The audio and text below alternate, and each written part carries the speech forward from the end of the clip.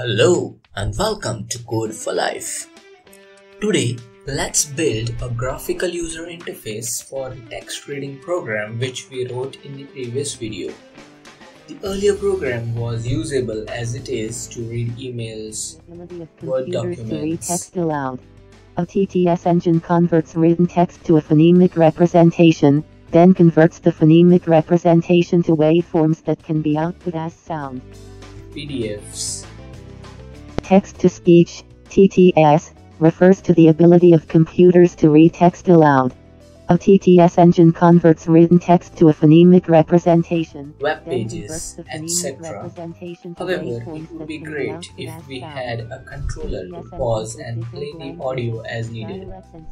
This video is all about building such a controller user interface. The output of the final program looks like this. The solar system has evolved considerably since its initial formation.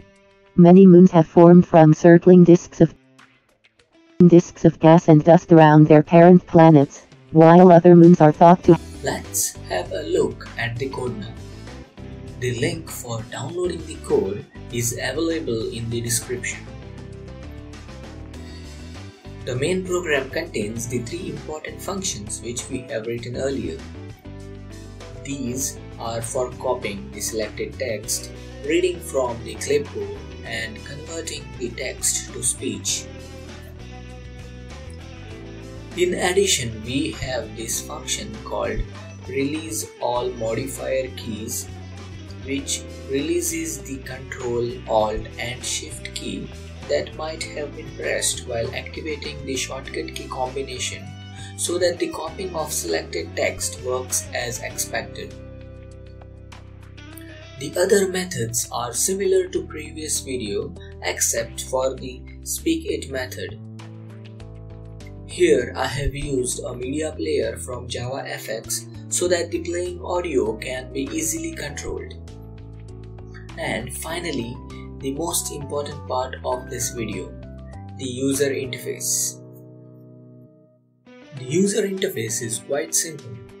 It allows to pause and play the audio, move back or forward in the speech, move the window around and some other functionality. The play and the pause buttons are simply images which I have downloaded from the internet and modified to suit our purpose. A suitable icon for the application is also downloaded and resized.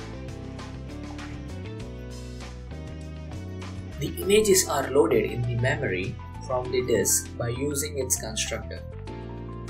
The start method encapsulates the logic for the graphics. Here we create the image view component and call it control and initialize it to show the pause image. The image view component handles all sorts of mouse events.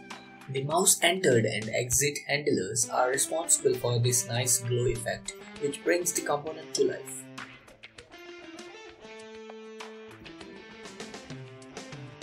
The mouse pressed, released and dragged handlers are responsible for playing, pausing and moving the window around. The play and the pause methods also change the image accordingly to notify the current state of audio. The scroll handler allows to navigate back and forth in the speech by scrolling down or up.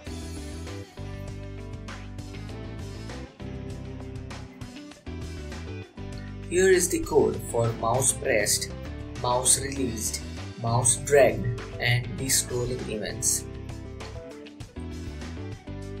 It is pretty simple and straightforward. Please pause the video if you need to review the details. The context menu is set up to exit the application and show some more information or to add other functionality in future. Here is the code in action.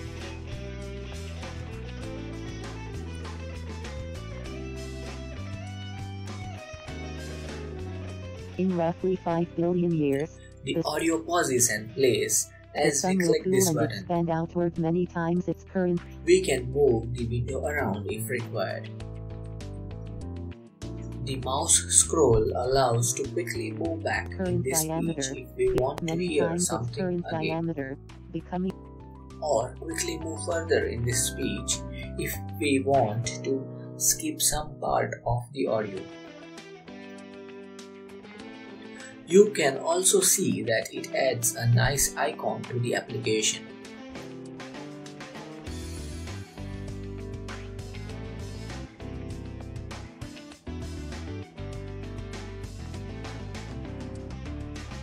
When we are done listening to the text, we can open up the context menu by using the secondary mouse button and exit the application. Well, that's it for now. We have created a fully functional graphical user interface to control the TTS engine and provided other functionality.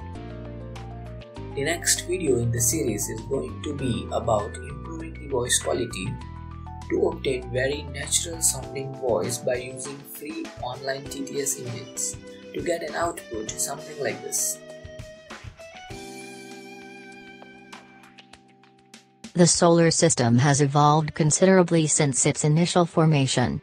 Many moons have formed from circling disks of gas and dust around their parent planets, while other moons are thought to have formed independently and later been captured by their planets. Still others, such as Earth's moon, may be the result of giant collisions. Collisions between bodies have occurred continually up to the present day and have been central to the evolution of the solar system. The positions of the planets often shifted due to gravitational interactions. 2. This planetary migration is now thought to have been responsible for much of the solar system's early evolution. So, until next time, keep coding your way out of problems, and see you soon. Bye bye.